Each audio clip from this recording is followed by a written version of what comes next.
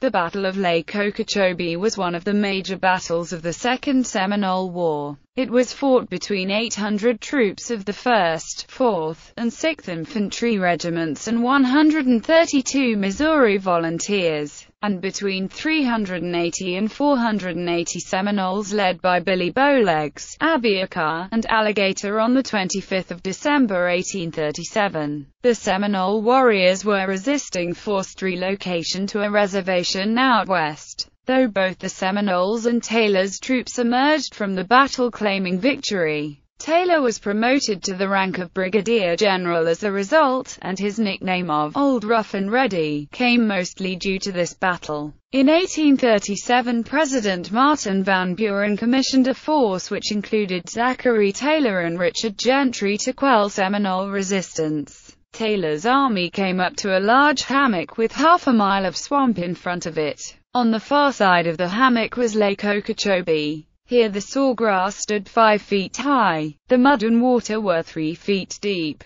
Horses would be of no use. It was plain that the Seminole meant this to be the battleground. They had cut the grass to provide an open field of fire and had notched the trees to steady their rifles. Their scouts were perched in the treetops to follow every movement of the troops coming up. At about noon, the sun shining directly overhead and the air still and quiet, Taylor moved his troops squarely into the center of the swamp. His plan was to make a direct attack rather than encircle the Indians. All his men were on foot. In the first line were the 132 Missouri Volunteers. As soon as they came within range, the Indians opened with heavy fire. The Volunteers broke, and their commander, Colonel Richard Gentry, fatally wounded, was unable to rally them. The Indians then mounted a counterattack on the remaining soldiers. In the deadly assault, some of the soldiers were scalped by the Indians. Gentry had suggested to Taylor before the battle an encirclement strategy which Taylor rejected,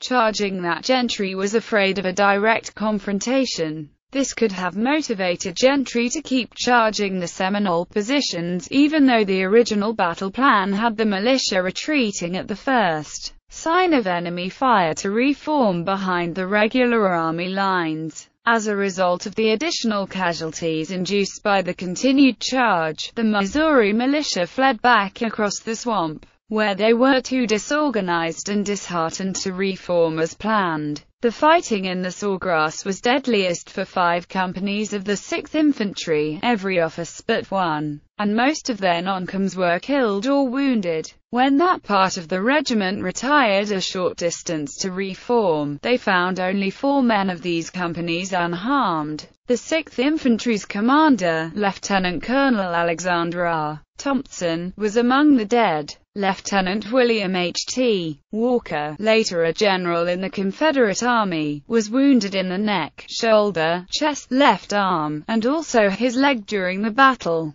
26 U.S. soldiers, including the majority of Taylor's officers and NCOs, were killed, with 112 wounded, against 11 Seminoles killed and 14 wounded. The battle stopped Taylor's troops from further advance south and no Seminoles were captured, although Taylor did capture 100 ponies and 600 head of cattle. Years later, Holatamica visited Washington, and on being escorted through the buildings of the Capitol and viewing many statues and paintings, he suddenly halted before a portrait of Zachary Taylor, grinned and exclaimed, "Me whip, battlefield endangered." The National Trust for Historic Preservation placed the site of the Battle of Okeechobee as one of 11 places in the whole country on a list of America's Most Endangered Historic Places 2000. The state of Florida spent $3.2 million for a 145-acre park. An annual battle reenactment is held to raise money for the state park.